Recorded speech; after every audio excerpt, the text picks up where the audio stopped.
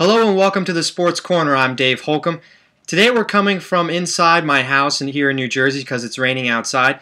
And today's installment, I want to go over a team that not many people are talking about this year in Major League Baseball. That's because they're not too good in the standings anyway. The San Francisco Giants, the defending World Series champions, already have over 70 losses this year.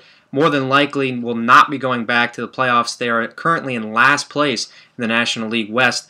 They lost 12-1 on Wednesday against the Boston Red Sox. Barry Zito really roughed up in that outing, as well as the rookie that came on to pitch gave up 6 runs as well. That was Mike Kickham. So 12 runs allowed in that game. The Giants were outscored 21-4 in the series against the Red Sox this week. Somehow they were able to win one of those games 3-2, but really struggling in San Francisco. It hasn't totally been the offense's fault. I would say last year that was the weaker part if you want to compare the offense to the pitching. Buster Posey and Marco Scutaro were all-stars this year. Buster Posey, 303 average, 14 home runs and 62 RBIs. Scutaro holding his own as well, batting .297. He's not much of a power hitter, so only 2 home runs and around 24 RBIs. But the team doesn't have much power.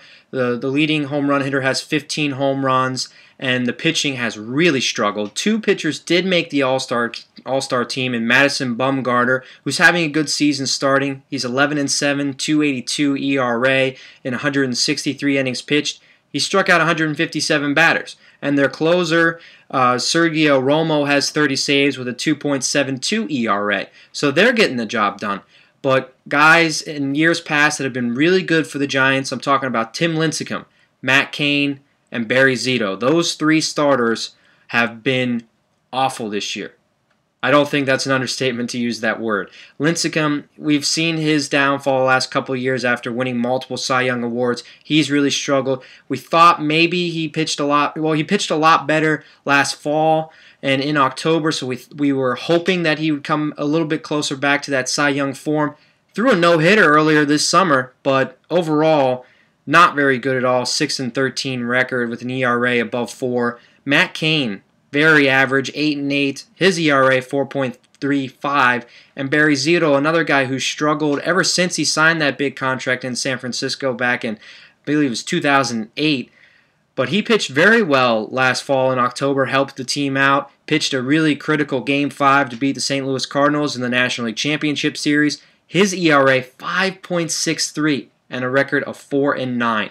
That is why the San Francisco Giants are not going to repeat as World Series champions in Major League Baseball.